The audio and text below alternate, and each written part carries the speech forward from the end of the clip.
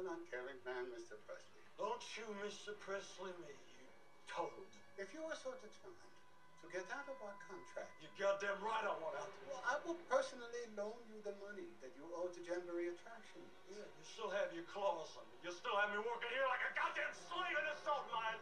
You phony, no good piece of trash. I gotta shoot you in your fat goddamn face. What's going on, movie fans? I'm here for another review, and today I'm going to be reviewing Elvis. This movie came out in June this year, and I certainly enjoyed it. I thought it was a fun film, and I think anyone that hasn't seen it should watch it. If you are a hardcore fan of Elvis, maybe not.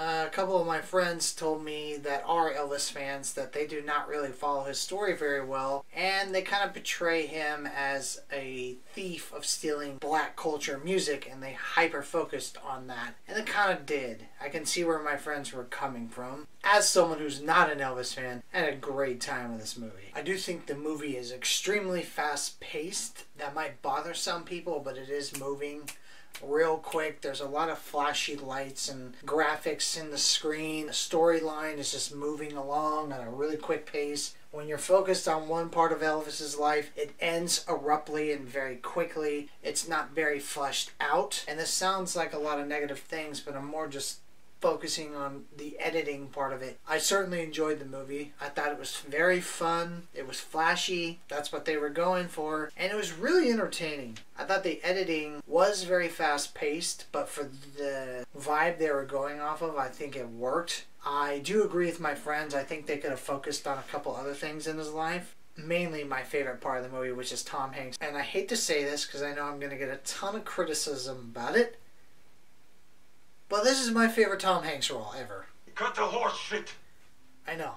I'm going to probably offend a lot of people, but this movie was just fun. His character was so cartoonish. He'd be like, he's what?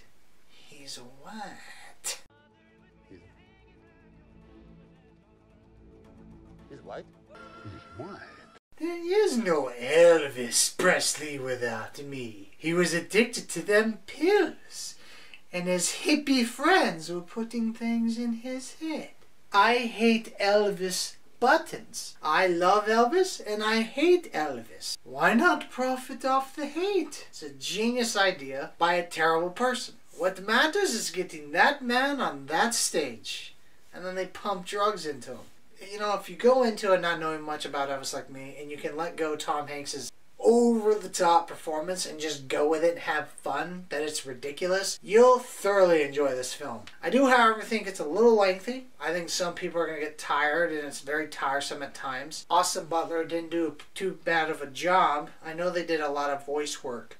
So they mixed Elvis's real singing voice with Austin Butler's voice, and I know there was a lot of modulators in there, and they used a lot of voice syncing tracks in the voice editor, and I thought they did a really good job, because sometimes it's hard to tell when you're hearing the real Elvis and him. Most of the time it's the real Elvis, and I know that Austin Butler mentioned that he had a hard time getting away from that character and losing the voice because he did it for so long. So if you're a hardcore Elvis fan, you probably know all the stuff I'm talking about. They touch up on Tom Parker, how he mismanaged him. They focus on the black culture music, makes Elvis happy. They touch up a little bit on his wife and his mom, but they get away from the family stuff pretty quickly. And then it's just like little sprinkles of his dad here and there. It's more about Elvis's struggle, and he wants to get back to who he is and singing the music he cares about, but he's being forced to like sing Christmas songs, and his manager keeps signing him up for terrible movies. So the movie does really focus on his manager the most than anything, than like Elvis's drug problem. He had a lot of problems when his mom died. They don't focus too heavily on that, and then they taper away from it. Overall, I thought Elvis was a fun-ass movie, and I would recommend it. I personally really liked it myself, and it is my favorite Tom Hanks role. It's just way too over the top for me. Elvis doesn't make statements. Tragedy. But it has nothing to do with us. Are you ready to fly? It is so over the top, man, and it's such a blast. It's also fun to see Tom Hanks play a bad character, because he's always a good guy. He's always a really caring, nice person. And it was finally nice to see him play a slime ball scumbag. I'm going to grade Elvis a B+. If you enjoy it and you enjoy the pacing that they're going with and the focuses they picked particularly, I think you're going to have a good time with the movie. And there's no cookie cutter villain.